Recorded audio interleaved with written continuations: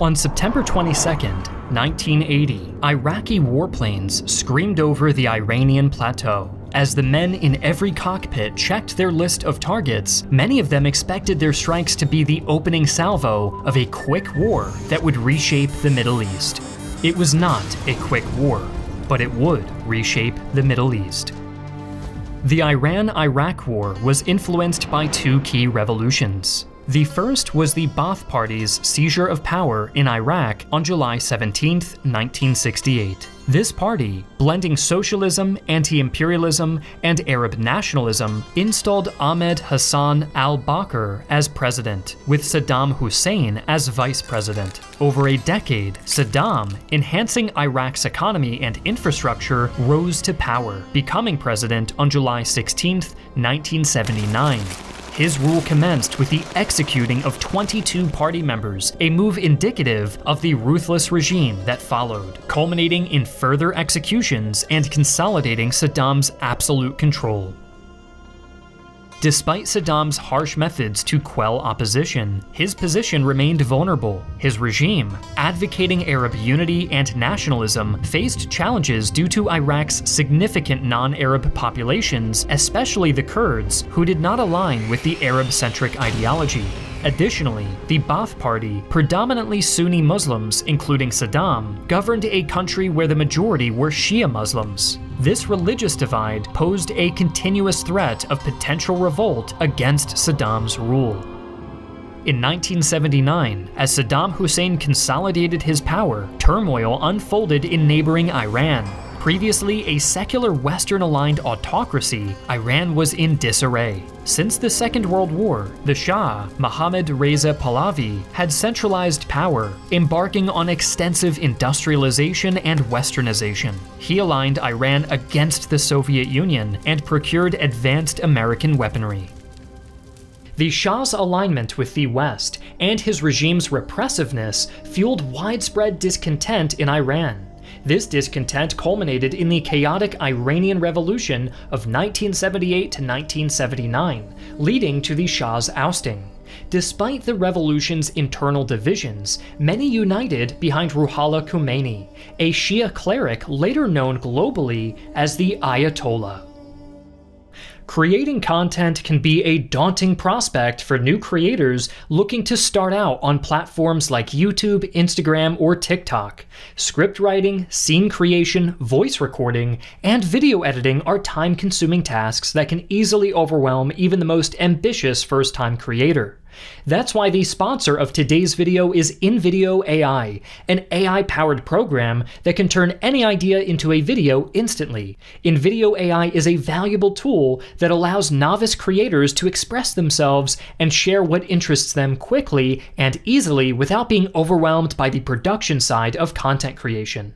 How it works is easy. Simply go to ai.invideo.io, type your video idea into the prompt box, and click Generate. That's it. InVideo's AI will work with the details you've given it and instantly create your video in just minutes. This was not about physical destruction, but rather about controlling the narrative and shaping perceptions. This video looks great as it is, but if you want to make any sorts of edits, simply click on the Edit command box below the video and type in the changes you want to make, like switching the voiceover from male to female, speeding up the pace of the video, and much more. Check out our link in the description below and start using InVideo AI today to create up to 4 watermarked videos for free, or upgrade to a paid plan, which starts as low as $20 a month to remove the watermark and gain access to millions of royalty-free stock footage clips and human-sounding voiceovers. Khomeini, a stark contrast to the secular Shah, advocated for theocratic rule in Iran, believing only an imam chosen by God was a legitimate leader. His vision faced opposition, leading to rebellions across Iran, including the oil-rich majority Arab province of Khuzestan, where conflict arose against Khomeini's mostly Persian supporters. The rebels were swiftly defeated, but this wasn't the last strife Khuzestan would experience. Amid the chaos in Iran, Saddam Hussein saw both danger and opportunity. He considered Khomeini's Shia theocracy as a threat to his Sunni-led rule in Shia-majority Iraq. Saddam's strategy involved claiming the Shatt al-Arab waterway and Iran's Arab-majority Khuzestan province. Seizing these areas aimed to extend his influence, undermine Iran by seizing its oil reserves, and weaken Khomeini's challenge. Saddam also counted on Iran's revolution-induced disarray to hinder its response to Iraqi military actions. By the summer of 1980, as various Iranian factions squabbled for power, Saddam was preparing for war. In June, aerial intelligence was being collected over Iran, and by early September, the Iraqi military had seized 2 disputed villages along the border. On September 16th, Saddam held a closed-door meeting with the highest political officers in the country. 6 days later, on September 22, 1980, Iraq invaded Iran. The opening of Iraq's offensive did not go as planned. Iraqi aircraft aimed to surprise and disable Iran's American-equipped Air Force, but failed to achieve decisive results, leading to Iran destroying about 30 Iraqi planes and gradually gaining air superiority. On the ground, however, Iraqi army units initially fared better. They crossed the Shatt al-Arab waterway, advancing along 3 fronts across the Iran-Iraq border. This caught local Iranian units off guard, as they were unprepared and inadequately equipped to counter the Iraqi advancement. By late 1980, Iran's military was significantly weakened, with around 60% desertions and substantial purges in its officer corps.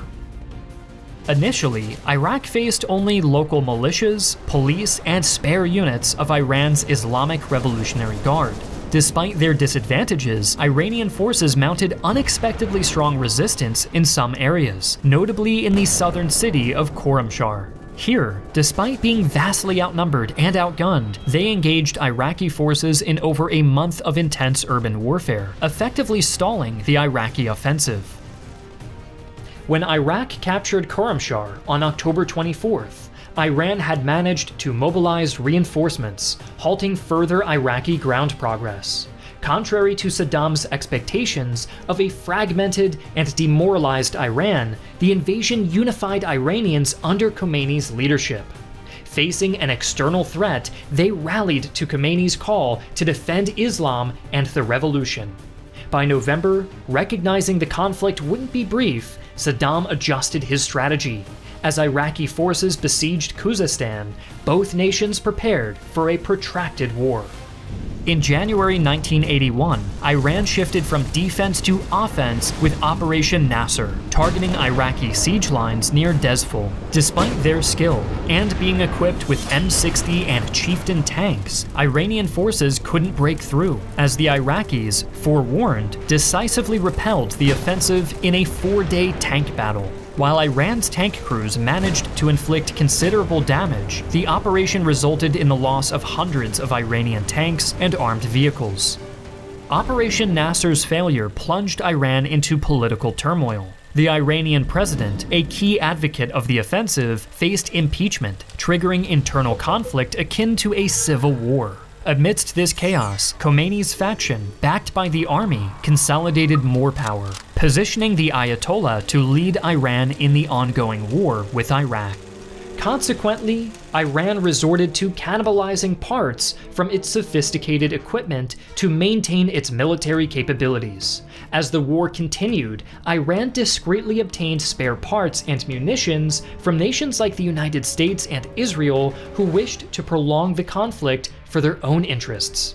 Conversely, Iraq faced fewer constraints in rearming, sourcing arms from various countries like the Soviet Union, France, and Greece.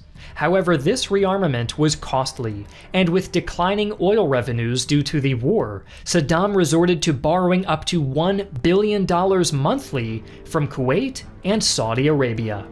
The aftermath of Operation Nasser revealed a severe shortage of military supplies for Iran. Weapon availability became crucial for both Iraq and Iran. Iran's arsenal, primarily Western-made, included F-4 Phantoms, F-14 Tomcats, Chieftain, and M60 tanks. These advanced weapons occasionally gave Iran an advantage, but Western sanctions made replacements unattainable. In September 1981, the Iran-Iraq War's dynamic shifted as Iran aimed to recapture Abadan. Unlike the failed Operation Nasser, this Iranian offensive took the Iraqis by surprise, leading to a hasty Iraqi retreat across a pontoon bridge, leaving behind significant equipment. Iran claimed the capture of 160 armored vehicles, 5 155mm artillery pieces, and 150 other vehicles, significantly boosting their morale. This success propelled Iran to launch more offensives. With the war turning unfavorable and Iraq's economy deteriorating, Saddam proposed withdrawing from Khuzestan for peace, but Iran rejected the offer. Iran's momentum continued with Operation Undeniable Victory in March of 1982. Emulating World War I tactics, Iran bombarded Iraqi positions with artillery, followed by mass infantry assaults. Despite heavy Iranian casualties, the assaults were effective, leading to the recapture of Dezful and the capture of over 15,000 Iraqi prisoners. By April's end, approximately 70,000 Iranian infantry and 200 tanks stormed Khorramshahr, resulting in a fierce battle, the second in 2 years for the city. The battle, prolonged for weeks, intensified under a lingering fog that led to intense close-quarters combat. Ultimately, Saddam ordered a disorderly retreat from Khorramshahr, forfeiting nearly all of Iraq's initial territorial gains. With the vast majority of Iranian territory now liberated and its military seemingly ascendant, Ayatollah Khomeini expanded his goals for the war. Iran subsequently announced that it would now be seeking regime change in Iraq, with the specific aim of capturing and trying Saddam Hussein as a war criminal. For Saddam, the war he had started now became a fight for personal survival. Following their retreat from Khorramshahr, Iraq fortified the area around Basra and its oil fields with a defense system dubbed the Iron Ring. This stronghold was meant to halt the Iranian advance decisively. On July 13, 1982, Iran tested these defenses with Operation Ramadan, launching an offensive into Iraqi territory with 90,000 troops crossing the Shatt al-Arab waterway. They penetrated 10 miles into Iraq, but were eventually stopped. The 70,000 Iraqi defenders repelled multiple Iranian assaults over the ensuing month, leading to Iran abandoning the operation, having suffered 10,000 fatalities and significant vehicle losses. The Iron Ring had effectively withstood the Iranian offensive. Despite the setback in Operation Ramadan, Iran remained resolute. In the following years, they initiated a long series of offensives against Iraqi defenses, but none significantly shifted the war's trajectory. Repeated Iranian infantry assaults met with staunch Iraqi resistance, resulting in a stalemate with neither side gaining substantial ground. Faced with this impasse and eager to break the deadlock in southern Iraq, both nations resorted to more unconventional and increasingly inhumane tactics, including the widespread use of chemical weapons, attacks on civilians, and the use of child soldiers. These elements underscored the war's brutality, but are sensitive topics for a platform like YouTube. To view the uncensored version of this video, along with countless other hours of content, be sure to become a member to Armchair History TV, link in the description below. Despite the horrors of war, by 1985, the prolonged conflict had drained both Iran and Iraq, leaving them unable to launch major offensives. The front lines, largely unchanged for a while, saw a dramatic shift in June 1986 when Iran captured the Al-Faw Peninsula. This strategic victory denied Iraq sea access and established an Iranian presence west of the Shatt al-Arab. This significant gain posed a continuous threat to the major Iraqi city of Basra, which soon found itself under Iranian siege. In preparation for their assault on Basra, the Iranians had purchased over $1 billion in arms from China and Eastern Europe, and amassed up to 200,000 troops, including some of their most elite units. At the beginning of 1987, Iran launched its long-awaited offensive, aiming to seize Basra and accelerate Saddam's downfall. To Iran, this assault was known as Operation Karbala 5. To Iraqis, it would become known as the Great Harvest. The Iranians launched a fierce attack that caught the overly confident Iraqis off guard, rapidly advancing into Basra's suburbs and breaking through 5 of the city's 6 defensive rings. Through intense combat and extensive use of mustard gas, Iraq managed to halt the Iranian onslaught, turning the swift advance into a grueling 3-month siege with no further progress. To the dismay of the Iranians, the next significant turn in the war would come from an Iraqi counteroffensive. The tide turned with Iraq's Operation Blessed Ramadan, beginning on April 17, 1988, coinciding with the start of Ramadan. At dawn, 1,400 Iraqi artillery units bombarded Iranian positions with explosive and chemical shells. This was followed by an assault of up to 100,000 Iraqi soldiers on the Al-Faw Peninsula southeast of Basra. They rapidly ousted the Iranians from their significant territorial gains, marking one of the war's quickest reversals. Capitalizing on this success, Iraq escalated the operation into a larger offensive, eventually driving the Iranian military out of Iraq by July 1988. A month later, Iran and Iraq agreed to cease hostilities, returning to their pre-war borders. After nearly 8 years of brutal conflict and the loss of hundreds of thousands of lives, both Iran and Iraq claimed victory. But the aftermath of the Iran-Iraq War had complex and enduring consequences. In Iran, the revolution was preserved, potentially strengthening Khomeini's grip on power.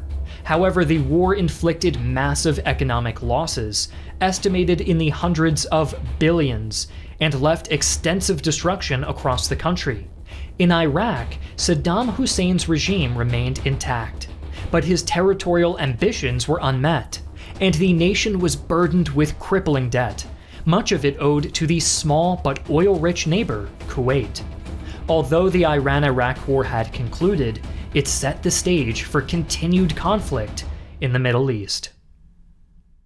Thanks again to NVIDIA AI for sponsoring this video. Visit our link in the description below to sign up and create up to 4 watermarked videos for free, or upgrade to a paid plan for as low as $20 a month and get access to millions of royalty-free stock footage clips, human-sounding voiceovers, and no watermarks.